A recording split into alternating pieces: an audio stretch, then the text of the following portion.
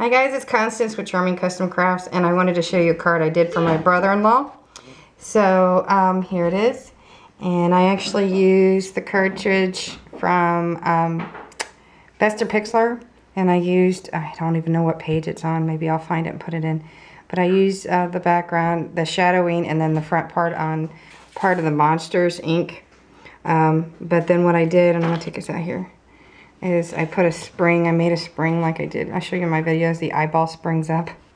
And I put a little extra paper behind it to hold it, and then, you know, made it look like eyes. But then I shined up all the eyes, put some stickers on for his name to make it a little different, and glitter glue. It's got a little bit of drying left up at the top here.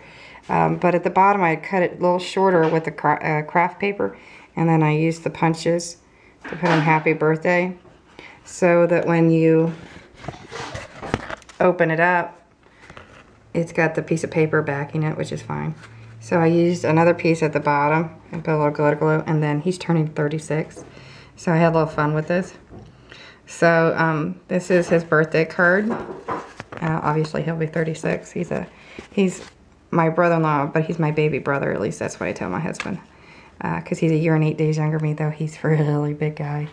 But this is his birthday card next week. So, and again, you just cut it off a little bit here. You put a double piece of paper behind it, which is, there's a little red strip to see that. And then there's the long piece I bent back.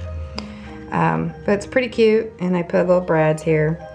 I thought it was pretty masculine, but it's pretty funny myself. I'm cracking up laughing. Even my daughter thought it was funny. So I hope you like it. That's my card for today. Bye.